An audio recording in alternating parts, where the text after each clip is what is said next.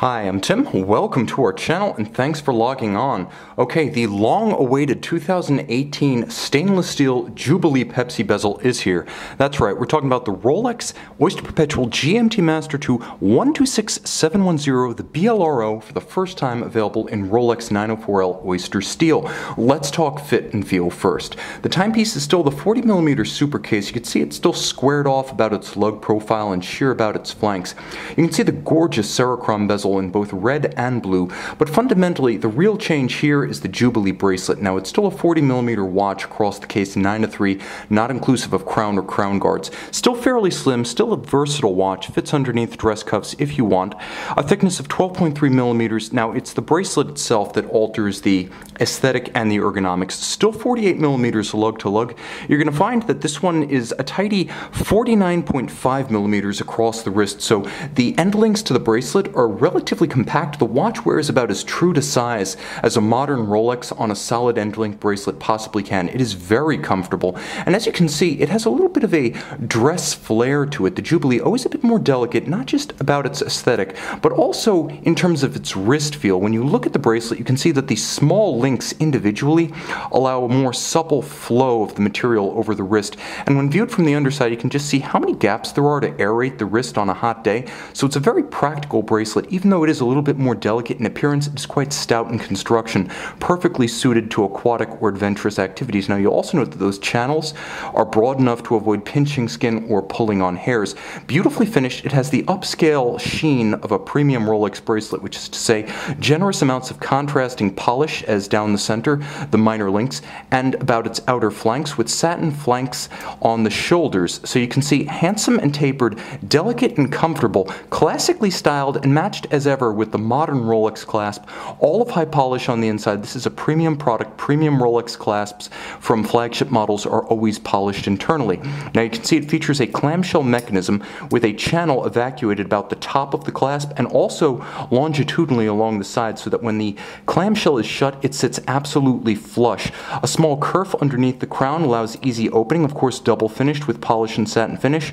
You'll note that despite the addition of the Jubilee profile to the GMT-Master, it retains the Oyster bracelet's Easy Link 5mm adjustment system, so you can take in or take down a small amount of bracelet without resort to a jeweler's tool or a jeweler. Now you'll also note that the case is familiar, satin finished about its hoods, polished on its flanks. It's the bezel that sets this one apart. Not because it's the first time we've seen it, but because it is the first time we've seen it in a steel model. Still the BLRO, Bleu et Rouge. You can see that the Serichrome is filled with a platinum deposit, so what you see is a combination of Rolex ceramic red, Rolex ceramic blue, the two of them essentially co-molded onto the same bezel by means of a transformational process that starts with a single color and ends up with two. And there is absolutely seamless transition between the two colors. As you'll note, there is absolutely zero blurring of the line demarcating the blue and the red. Now it is a bidirectional GMT style bezel, so not a diver. What it allows you to do is offset from the 24-hour hand, and in conjunction with the watch's ability to display two separate independent time zones, you can temporarily resolve 3 time zones when you work with the local GMT offset of a destination port or airport. Gloss style, all applied white gold indices, white gold hands. It does use Rolex's beautiful glowing blue chromolite material, and you'll note that the Cyclops eye, present and correct, maintains the classical profile of the GMT Master, as since the very beginning the GMT Master series in the mid-50s always included a date as well as chronometer certification, and the chronometer certification of this one sits a little bit more heavily with greater authority than in the past, because it is both Rolex's +2, -2 second per day superlative chronometer timing standard and a new caliber 3285, 31 joules, bidirectional winding, very smooth, with violet colored Teflon reversing wheels. You can barely hear it winding itself. 70-hour power reserve being the highlight upgrade. Of course, the movement featuring a number of refinements, from revised train wheel profiles to a revised barrel and mainspring that allows the storage of more energy. The watch also includes Rolex's new Chronergy escapement technology, which is substantially more efficient than what before.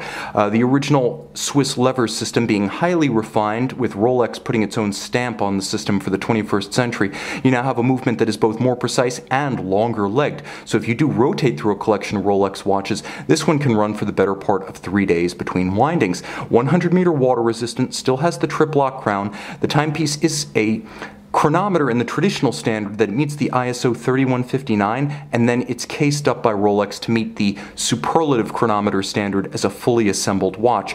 It also features a full balance bridge with a free-sprung index for shock resistance, a overcoil hairspring for positional resistance to gravitationally induced timing deviation, and it uses Rolex's proprietary Parachrom Blue alloy for robust anti-magnetism. Of course, bedrock features such as the independent second time zone, hacking or stop seconds, and the ability to change your local time zone without actually stopping the watch, all present and accounted for